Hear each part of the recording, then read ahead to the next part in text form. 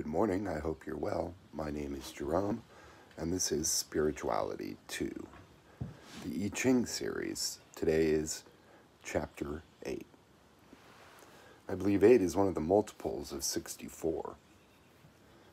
I did a search last night on the I Ching. I just put in I Ching on YouTube.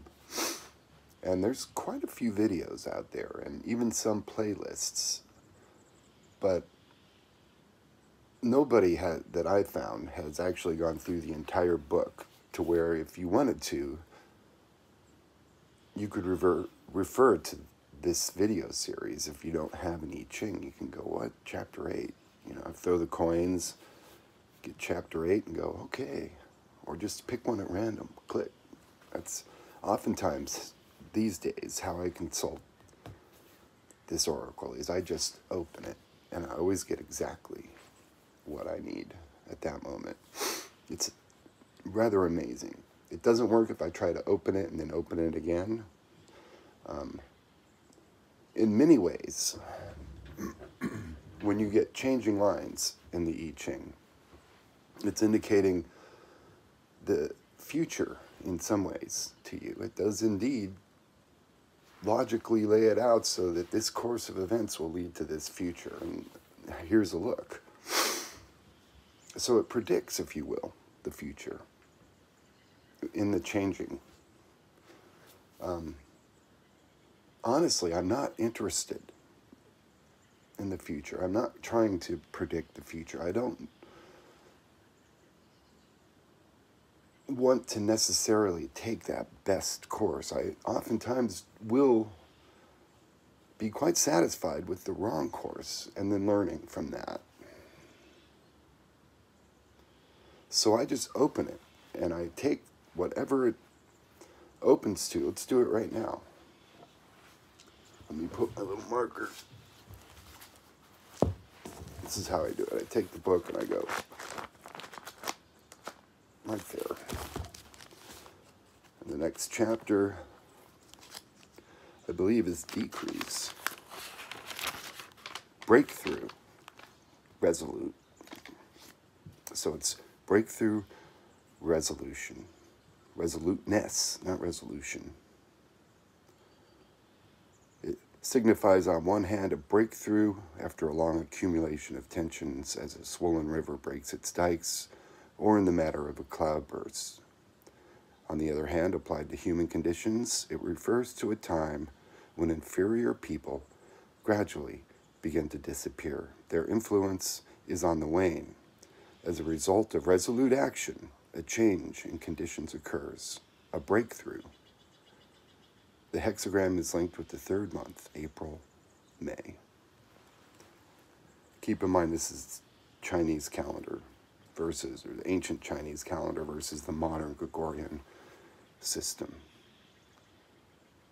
So yeah, what the message there to me is that, yeah, okay, breakthrough. Nobody else has put together all 64 hexagrams. That's you are on the right course. It's very simple. And that's the magic of it. If you don't ask it a question, if you just let it speak to you, that's the key. The key is not inserting your ego, the I, me, into the beginning of it. Carefully consider the beginning. The superior man in all things carefully considers the beginning. That's what that meant. Because in the beginning lies the evolution of everything else that is to come. So, holding together is today's chapter, Chapter 8, Union.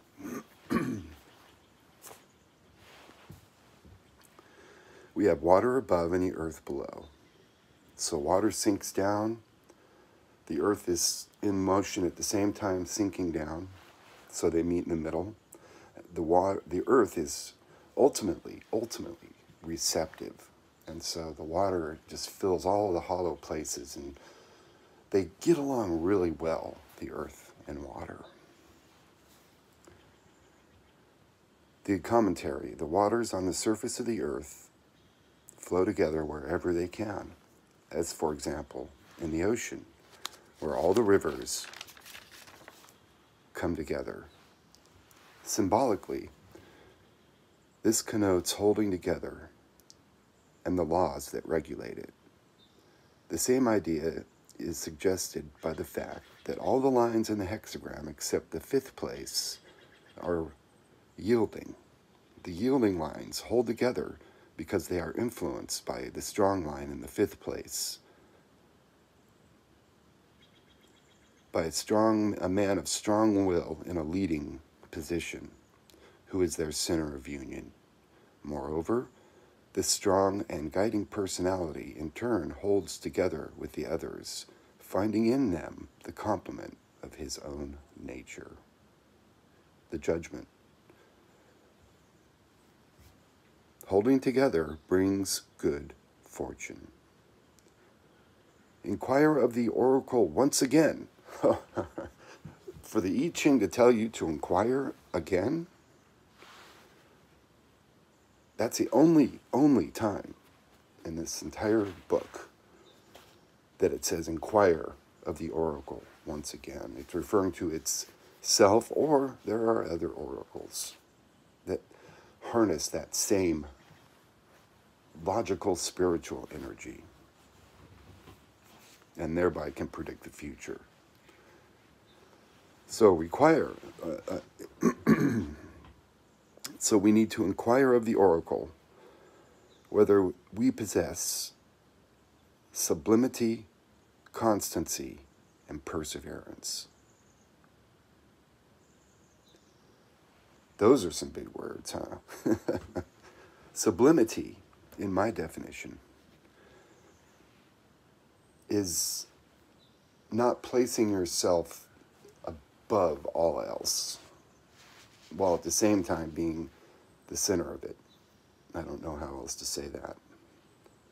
Constancy would refer to steady, one foot in front of the other, the way water is constant and it's going down into the earth, the lowest point, at the lowest point. Okay, sublimity would be that, a conscious effort to go to the lowest point. Constancy is not changing it up, not changing the rules within yourself. Having a conviction, if you will, and following through with that conviction, despite whatever issues, problems, etc. may occur. And perhaps that's a lesson in faith. Perhaps despite what anybody else says, that's constancy. And perseverance. Perseverance in this case is doing the right thing at the right time, heading for the right goal. So in holding together, we must possess sublimity, constancy, and perseverance. Then there is no blame. Those who are uncertain gradually join. Whoever comes too late meets with misfortune. What is required is that we unite with others in order that all may complement and aid one another through holding together. But such holding together calls for a central figure around whom other persons may unite. To become a center of influence holding people together is a grave matter and fraught with great responsibility. It requires greatness of spirit, constancy, and strength. Therefore, let him who wishes to gather others about himself ask himself whether he is equal to the undertaking. For anyone attempting the task without a real calling for it only makes the confusion worse than if no union at all had taken place. But when there is a real rallying point, those who are at first hesitant or uncertain gradually come in of their own accord. Latecomers must suffer the consequence, for in holding together, the question of the right time is also important. Relationships are formed and firmly established according to definite inner laws. Common experiences strengthen these ties. And he who comes too late to share in these basic experiences must suffer for it. As a straggler, he finds the door locked. If a man has recognized the necessity for union and does not feel strong enough to function as its center, it is his duty to become a member of some other organic fellowship. The image on the earth is water, the image of holding together. Thus, the kings of antiquity bestowed different states as fiefs and cultivated friendly relations with the feudal lords. Water fills up all the empty places on the earth and clings fast to them. The social organization of ancient China was based on this principle of holding together of dependents and rulers. Water flows to unite with water because all parts of it are subject to the same laws. So too, human society, so too should human society hold together through a community of interests that allows each individual to feel himself a member of the whole. The central power of a social organization should see to it that every member finds that his true interest lies in holding together with it, as was the case in the paternal relationship between king and vassals in ancient China. So, once again, we're talking about leadership. Once you get out of the time of youthful folly and into adulthood and learning to wait and gaining the maturity and the wisdom to have a perspective on things, then you have conflict in the army. And the army shows that you have to be efficient and be a good leader and a responsible leader and see to it that your leadership doesn't allow unjust acts to occur. And if you're successful in that, then holding together is the natural consequence of that, wherein every soldier returns to his plow, is the example the I Ching uses. And does that sound kind of communistic? I don't know. It sounded like what they needed to do back then. And that's what this just pointed out. It's like, in ancient China, it was a different thing. You know, they thought differently than we do today. So, my name is Jerome. This is Spirituality 2, and I hope you have a good day.